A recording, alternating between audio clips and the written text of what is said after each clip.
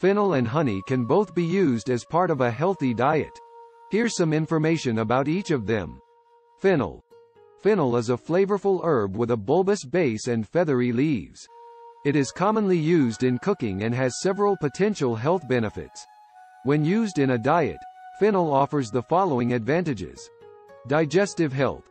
Fennel has been traditionally used to aid digestion and alleviate digestive issues like bloating, indigestion, and flatulence.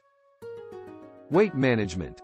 Fennel is low in calories and high in fiber, making it a good addition to a weight loss or weight management plan. The fiber in fennel can help promote feelings of fullness and reduce calorie intake. Antioxidant properties. Fennel contains antioxidants that help protect against cell damage caused by harmful free radicals. These antioxidants may have anti-inflammatory effects and contribute to overall health. Nutritional value. Fennel is a good source of vitamin C, potassium, and fiber, among other nutrients. Honey. Honey is a natural sweetener made by bees from the nectar of flowers.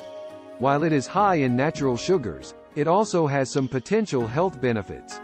Energy and athletic performance. Honey is a source of carbohydrates, which can provide a quick energy boost. It is often used by athletes as a natural alternative to processed sugars during exercise. Cough and sore throat relief. Honey has been used as a home remedy for soothing coughs and sore throats. It can help coat the throat and provide temporary relief.